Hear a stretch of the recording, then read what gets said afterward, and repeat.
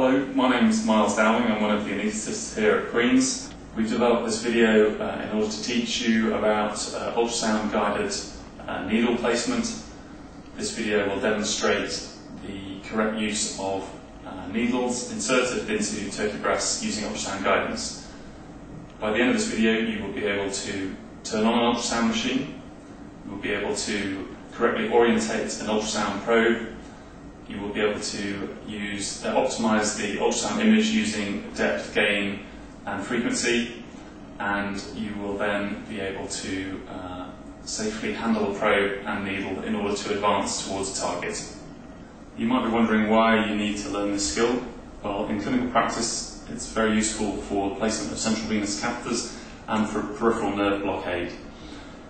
The use of this technique enhances safety by reducing the number of attempts it takes to hit the target and by reducing overshoot or damage to other structures whilst performing the procedure.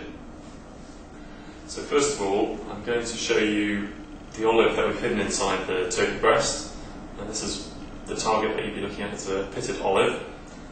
And what I'm going to do initially is I'm going to guide the needle using ultrasound to the 12 o'clock position just above the olive.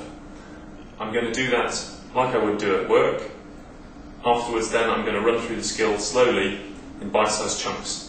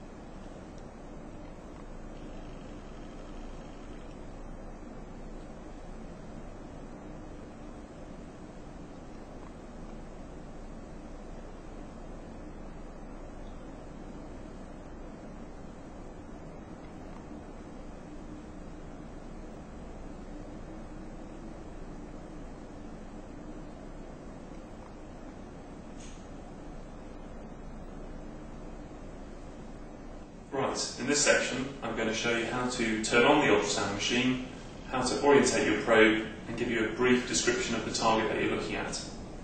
So we turn the ultrasound machine on by pressing the power button here. It takes a few seconds to boot up. It's very important that you coat the ultrasound probe with gel. The gel prevents air from getting in the way of your beam and your target, and air impedes the passage of the beam. So it's very important you have a good contact between the target and the gel. The next step is to orientate your probe. I like to orientate the left side of my probe with the left side of the screen, and I do this by tapping. Here you can see when I tap, the right side of the screen is moving, but I'm tapping the left side of the probe. This can be confusing, so I turn the probe around. Now when I touch the screen, when I touch the probe on the left, the screen moves on the left. Now I'm going to place the probe on the target. So here we have an image of the chicken breast with the olive in it. The olive is the curved structure on the bottom left of the picture. So from the top of the screen we have skin and fat, then we have muscle, then we have the outer layer of the olive, and then the dark layer underneath is the pit, the hole in the olive. So there I've shown you how to turn the ultrasound machine on, how to use the jelly on the probe, how to orientate the probe, and the structures that you're looking for inside the chicken breast. So I'm going to show you how to optimize the image. I'm going to talk about gain, depth and resolution or frequency. So we've started off with a suboptimal image. the target is not very visible, the screen is very dark. So initially, let's try adjusting the gain, which is the dial to the left of the ultrasound machine. By turning it clockwise, we can make the image brighter. Just turn that down a bit again. And we can see that we do have our target on the left of the screen, but perhaps the image is a bit shallow, so I'm going to adjust the depth, which is the dial next to the gain dial. And by turning it clockwise, the image becomes deeper.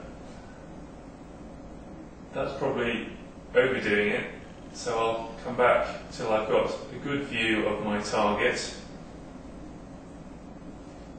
I turn the gain down again. So we've adjusted the gain and the depth. The final thing to adjust is the frequency. This requires going to the second page. We're set on Gen at the moment, which is general use. We'll set it to penetration and then resolution. Resolution is used for most superficial work and offers the most detail because it uses the most high frequency ultrasound beam. So we'll set it on res. So before I insert the needle, it's important to have a good view of the target and to have the optimum chance of seeing the needle before it hits the target. And I do this by moving the probe forwards and backwards. If I have the target here on the right of the screen, I know my needle's coming in from the right, but there is a very short distance before it hits the target. So by pushing the probe towards me, I now bring the target over to the left of the screen. This means that over to the right of the screen I have a large area where I'll be able to see my needle. So we've optimised our image, and now it's time to insert the needle. The most important thing to start with is how you hold the needle. You should hold it in a pinch, like you're holding a pen or a pencil. It's important to insert the needle in the midpoint of the edge of the ultrasound probe, because the ultrasound beam is very narrow, and if you don't insert it right in the middle, you're likely to miss the beam altogether.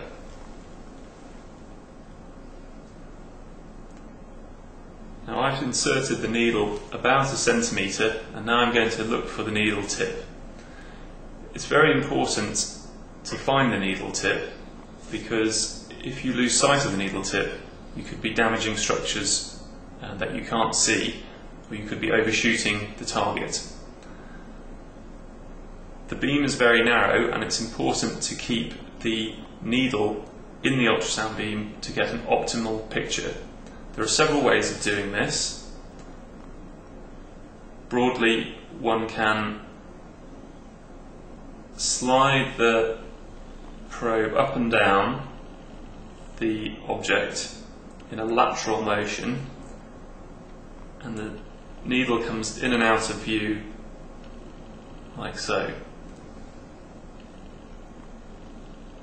Then one can angulate the probe, and again, changing the angle can bring the needle in and out of view as the beam crosses the needle.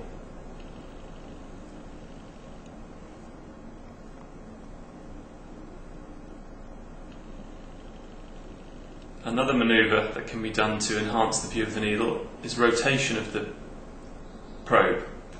Sometimes the needle and the probe can be off axis of each other. When one twists the probe, the needle can come in and out of view.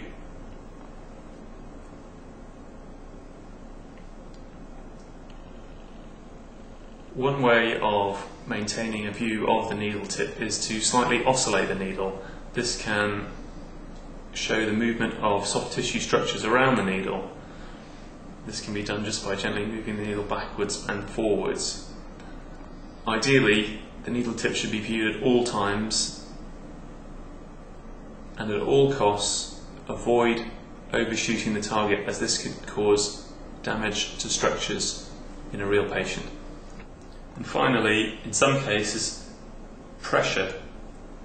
Increasing the pressure on the probe can help improve the view of the needle. So now I've optimised the view of the needle. I'm going to advance it towards the target.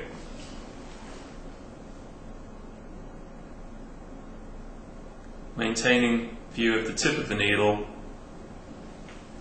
at all times until the 12 o'clock position is reached on the target.